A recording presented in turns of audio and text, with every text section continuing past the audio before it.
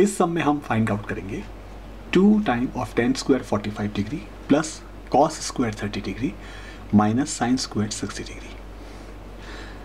हम जानते हैं 10 of 45 degree is equal to 1, cos of 30 degree is equal to √3/2 और साइन 60 डिग्री होता है √3/2।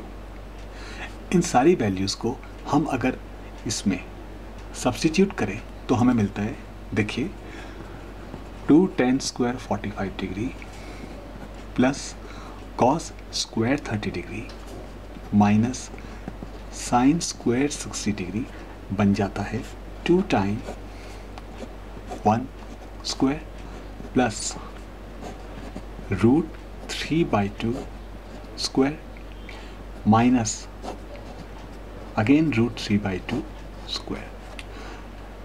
बिना कैलकुलेट किए हम कह सकते हैं कि ये दोनों एक दूसरे से सब्ट्रैक्ट होके रिजल्ट 0 देंगे क्योंकि दोनों इक्वल हैं। तो बाकी क्या बचता है, twice of 1 square which is 2 × 1 = 2। This is the answer.